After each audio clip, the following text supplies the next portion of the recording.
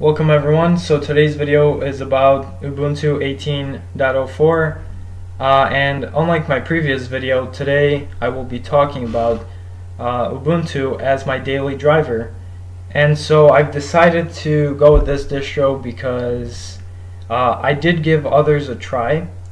I gave Manjaro a try, but for some reason, like I said, like my Wi-Fi, it was giving me trouble, just like the majority of distros. And even this, like my Wi-Fi, as you can see right now, is at full signal. But in the beginning, it was at like 20–30%, even right next to the router. But all I had to do was just put a couple of lines in the terminal and do some stuff, and now it works without a problem. Every time I start up the system, it works as it should. But in Manjaro, I tried the same fix. I even tried looking for other fixes, and I just could not fix it. And so I gave up on that. And then I tried KDE Neon, but I realized that it's using Ubuntu 16.04 as a base. So, I just decided to go with something that's the latest version, and I'm not the biggest fan of the GNOME desktop environment, and if we take a look at the system monitor, you'll see that it's a resource hog. And right now, I don't know why, but it's using less memory than most distros actually. Usually, if you've seen my previous videos, the memory is at 1.8 gigabytes. Now it's at 1.6, which is pretty interesting. But I've disabled most effects and whatnot to kind of make it a smoother experience. But yeah, so let's talk about Ubuntu, and let's talk about what you're looking at right here. So this desktop, or this background, if you're curious as to where I got it from, it's from the official Chaos wallpapers. So you can take a look at that, or if you want, I can send you a link to the official wallpapers. And essentially, what I didn't know about the GNOME desktop environment is that you can install GNOME tweaks as an extension, and if I go to settings here, I think I forgot where it is exactly, but essentially these are, oh, there we go, there are extensions, and here are the extensions that I have gotten for myself. So instead of the full screen menu, because I don't really like it for one, and two, it's not very lightweight, it's kind of buggy, I decided to go with the arc menu, which you have right here. You have all your categories. You can search for any program you want. Right here you have your file manager, probably your most used folders, and then here at the bottom you have some really helpful stuff, such as the terminal, even though you can access it using Control-Alt-T. Here are the tweaks themselves, the default system settings, the software manager or software center, and then activities overview, which if you press the Windows button, or well, in my case the Windows button, because my laptop came with Windows, but the super button, essentially you get this, like a workspace switcher, which is pretty nice. So far I'm really liking that. Then you got dash to panel. I didn't really like how there was like the top panel here, and I didn't like how the application menu was here.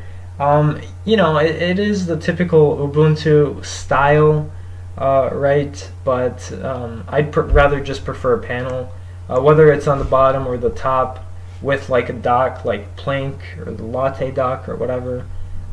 Doesn't matter. I like that. I prefer that. So that's why I did that. And the cool thing is you can go to the settings of these, and you can adjust the panel size, and even adjust like the icon sizes and how close each icon is to one another.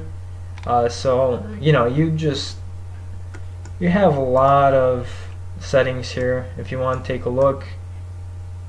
I'm not going to go over all of them because that would just, it would take unnecessary time. Plus, if you want, I can make a video about that separately.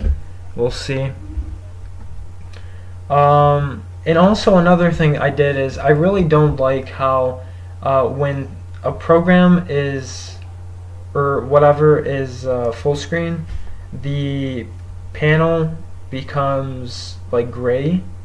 So I didn't really like that, so I just installed dynamic panel transparency, which essentially you know, when it's maximized, you can change the opacity,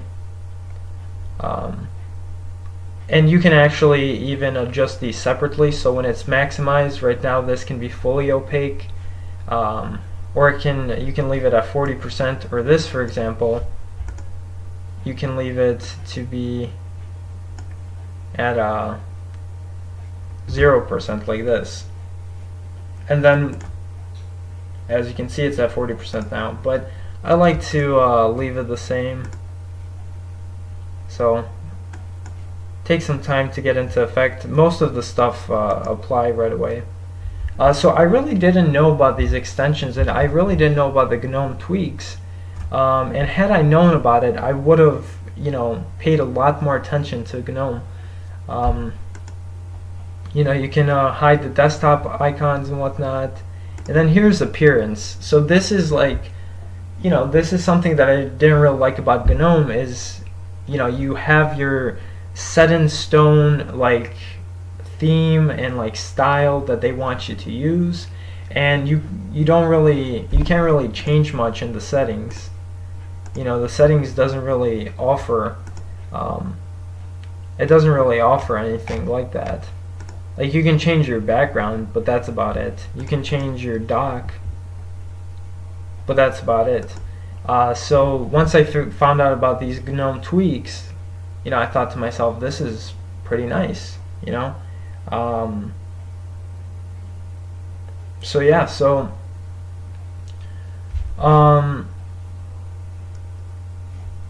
so you have your themes here.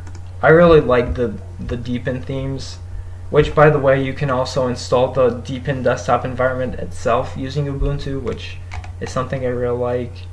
But you have a couple of themes here that look pretty nice.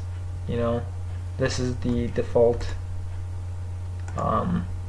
Also, there's a couple of cursor themes, you know, that are already pre-installed, but you can of course install them yourselves. It's pretty, let's see, yeah, it's fairly simple. Also, the icons, I have installed a decent amount of icons here. Some of them honestly probably appeared along with my deepen installation, the desktop environment, but I decided to showcase GNOME because I'm really impressed with it, you know. So yeah, so you have your main themes here. You can disable and enable animations, but it's a lot smoother when I disable them. Fonts, extensions, keyboard and mouse, you can adjust that. Power, startup applications, Windows, you know, you have all your settings here. And as a whole, I think it looks very nice, you know, very smooth experience, and I really like the software center. It just, like, the thing about it is that it just works, and that's what I really like about it, you know.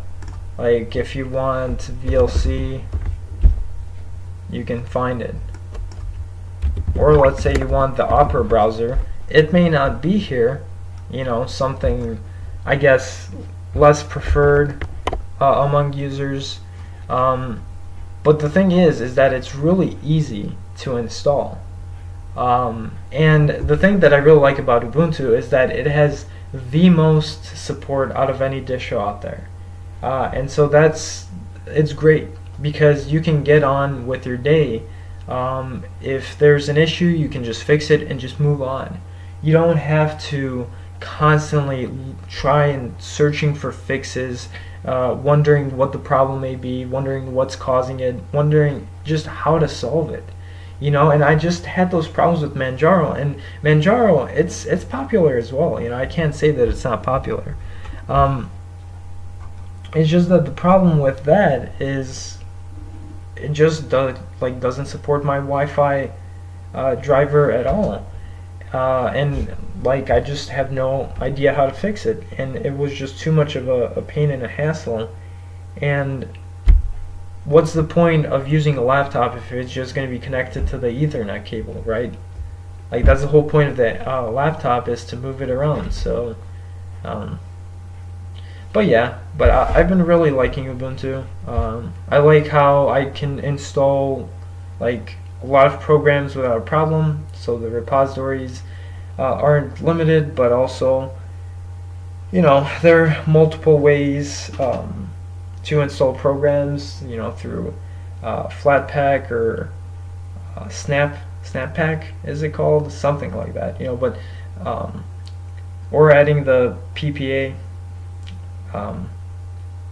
And there's just, you know, there's just multiple ways to download programs.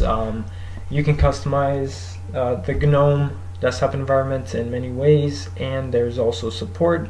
And honestly, if you don't like GNOME, you can just install a different flavor of Ubuntu, which it offers a lot of different versions. So yeah. So yeah, so that's as a whole about Ubuntu, and yeah, I think I'm probably gonna stick with Ubuntu. I think that this is the distro I will be sticking with probably. You know, I don't know about the desktop environments. You know, sometimes I might want to try out KDE, so Kubuntu, or I might want to try XFCE. You know, like. But the thing is that like I will be probably using and sticking with Ubuntu from here on out, because it just works. You know, it just works, and I'm still going to be trying out new distros, and I'm probably still gonna update how things are going with my daily driver. But like in terms of like a daily driver, I think that this distro is the best pick, because like I said, it just works and it has the support, and yeah, you know, I don't know. So that was pretty much it. Thanks for watching, and yeah, have a good one.